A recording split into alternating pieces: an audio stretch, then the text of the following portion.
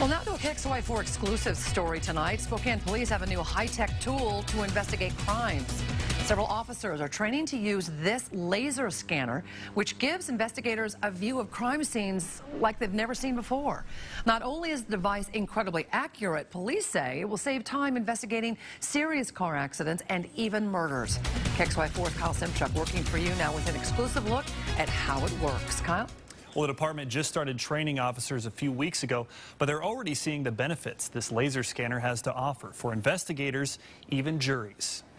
It's only 12 pounds and about the size of a purse, but this device will soon change the way Spokane police collect evidence. You set it up within a couple of minutes of being on scene. Ben Mapplethorpe is one of several officers training to use the department's newest high-tech tool. It's less bulky, it's smaller, it's more mobile. We can move it around a scene faster. Documenting crime scenes and car crashes has always been a painstaking process of taking photos and measurements. This new laser scanner can do both, with the push of a button in a matter of minutes. It starts scanning and collects over 2 million points a second, and it can take anywhere from 30 seconds to 5 minutes depending on the resolution that you want. But this scanner does more than take photos and measurements. It builds a three-dimensional map which investigators can study months, even years after a crime occurs. I mean, this can be used in any major crimes case or collision investigation.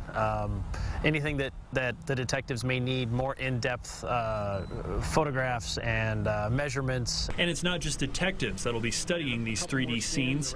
Mapplethorpe says prosecutors can use them as well. It makes it a whole lot easier for juries to kind of put themselves into a scenario of what might have occurred. Other features are still being explored, and the department started training officers only a few weeks ago. We're in the learning process. It's always going to be a learning process, especially with technology constantly evolving and software constantly evolving.